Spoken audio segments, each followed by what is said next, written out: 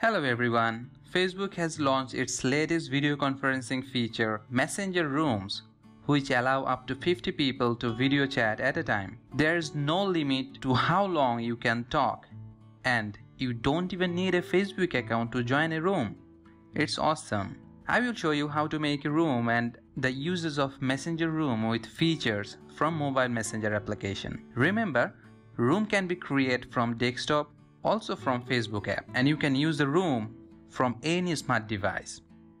However, before we start, please do subscribe my channel to bring more tech info for you, and if you already subscribed, thank you for watching. Now come back to the topic and let's begin. To create a room using mobile messenger app, open the Facebook Messenger app from your iPhone or your Android device. Tap people near the bottom right corner of the screen. If it is the first time you are creating a room, you will get a try it button at the bottom of the introductory screen. Once you create your room, you can set your preference who will allowed in. If you tap who can join on your iPhone, you will get two options: only people on Facebook users or people with the link.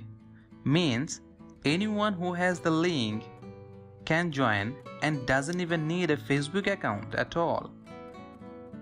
Moreover, you can share the link of your created messenger room through many applications such as WhatsApp, Facebook, or email or message, etc. etc. I'm sharing a link through a WhatsApp. Will join from another device as a guest to check out how does it work.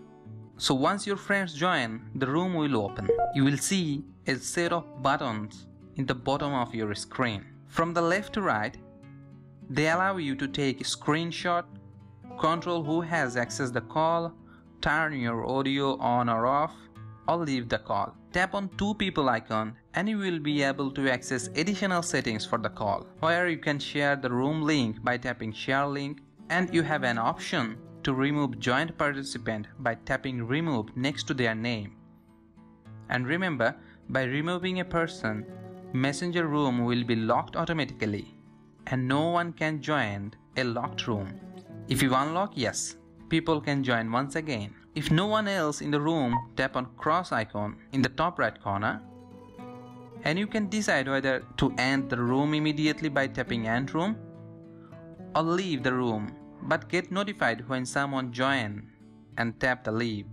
If you tap end room, you will have to tap end room and next window to confirm. That's all. You are awesome. So enjoy Facebook Messenger Room with your friends and family, and remember to subscribe my channel to provide more tech info for you, and keep watching the latest video which is screening now. Thank you for tuning in and have a nice day.